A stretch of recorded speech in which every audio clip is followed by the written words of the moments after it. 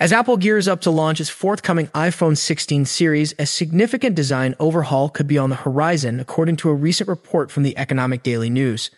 The new design is expected to replace the traditional physical buttons with capacitive ones, marking a departure from previous iPhone models. Don't forget to hit the like button, share it with your friends, and subscribe to our channel if you haven't already. Capacitive buttons, unlike their physical counterparts, remain stationary and respond to pressure with haptic feedback, creating the illusion of movement. Apple has previously implemented this technology in later versions of the Touch ID home button on the iPhone, including the current iPhone Southeast. The introduction of capacitive buttons would result in an iPhone with fewer moving parts. However, this would be the first time Apple has replaced the power button with a capacitive one.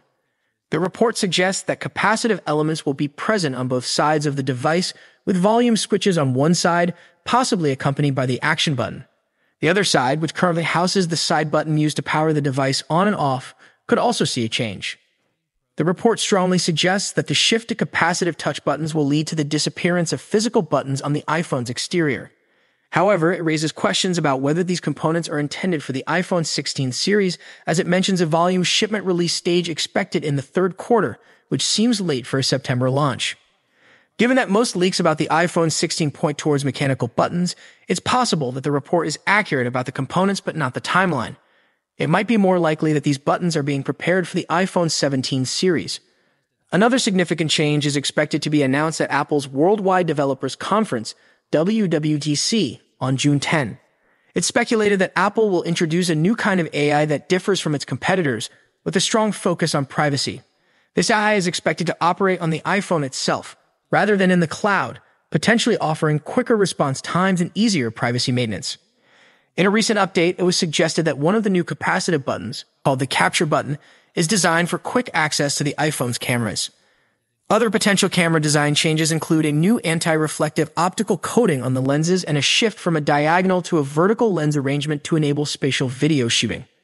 The iPhone 16 Pro Max is expected to continue the trend of having the best camera in the series, possibly featuring a 12x zoom compared to the main camera, up from the current 5x zoom. The iPhone 16 Pro is also rumored to inherit the 5x zoom lens currently exclusive to the iPhone 15 Pro Max. While a super zoom would be welcomed by many photographers, a 5x zoom is often sufficient for many situations. More leaks are expected soon, but it's clear that the design changes for the upcoming iPhones could be significant. Thank you for joining us on this journey today. We hope you found our discussion on the upcoming iPhone 16 series enlightening and exciting. As we anticipate the unveiling of these new features, remember to stay tuned to our channel for the latest updates and in-depth analysis. If you enjoyed this video, don't forget to hit the like button, share it with your friends, and subscribe to our channel if you haven't already. Remember, your support helps us bring you more content like this. Until next time, we'll see you in the next video. Peace out.